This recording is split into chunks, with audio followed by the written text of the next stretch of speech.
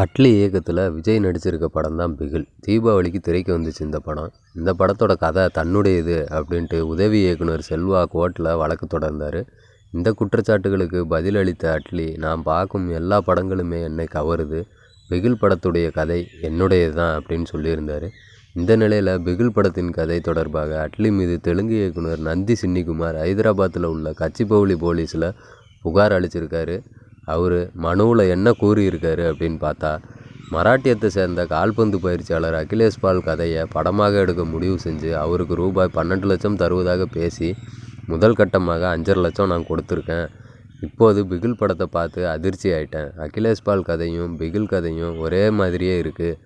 இதனால் விஜய், அட்லி ஆகியோரை தொடர்பு கொள்ள முயன்றும் ஆனால் என்னால் முடியலை. என் கதையை திருடி படம் எடுத்த அட்லி மீது நடவடிக்கை எடுக்கணும் அப்படின்ட்டு இந்த மனுவில் கூறியிருக்காரு. இது தொடர்பாக கச்சிபவுலி போலீஸார் அட்லி மேலே வழக்கு பதிவு செஞ்சு விசாரணை நடத்தி கொண்டு வருகிறார்கள். இந்த வீடியோ உங்களுக்கு பிடிச்சிருந்தால் லைக் பண்ணுங்கள், கமெண்ட் பண்ணுங்கள், ஷேர் பண்ணுங்கள்.